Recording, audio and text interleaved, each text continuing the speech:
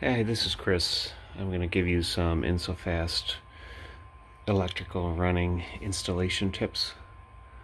One of the things that I've noticed was that when you go to put in electrical with the InSoFast system, if you don't do this a lot and you try to run the Romex up through the built-in slots, what happens is if it hits something, it starts to gouge its way into the InSoFast insulation. There's not much of the channel for the wire to go in, and then once it starts hitting the corner, I'm getting it to do this, it may start gouging into it.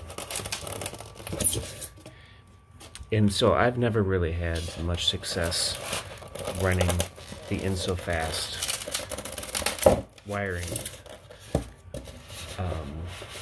in the InSoFast system, because at some point it starts gouging in, either going up the channel or going down here, catching here and start going in.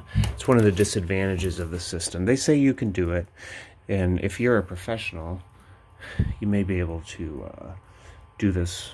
You may be able to feel it and prevent the gouging. But you know, when I redo my basement and I'm working on a bathroom now in the basement, when it goes and gouges in, I can't continue to run the wire. But I found a solution that works really well. I had a device that cleans out laundry lines. It's made out of a fiberglass rod, so it's extremely bendable. And what I found is that this makes running wire in the InSoFast system much easier. So what you can do, since it's rigid, it wants to stay straight. The Romex, on the other hand, doesn't really want to stay straight. And so what happens is it gouges into the system. It gouges into the styrofoam. So this, on the other hand, goes in really easily. So you can easily make it go down. You see it's moving really nice behind the system. I'm getting no catches.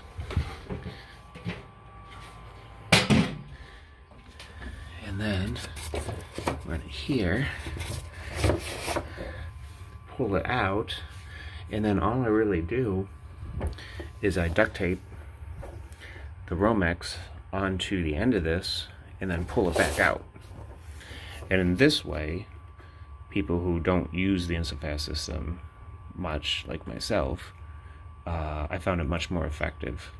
So I've actually used this exact fiberglass pole to do the whole basement, which is, you know, several hundred square feet wide. Put in multiple outlets, ran wires around the whole perimeter of it through the system.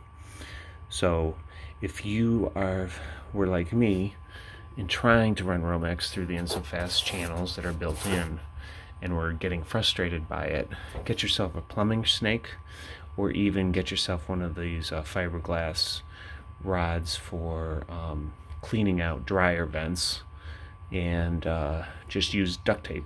And that's all I did. Use duct tape on this dryer vent rod. It worked out perfectly. So I hope you enjoyed my tip.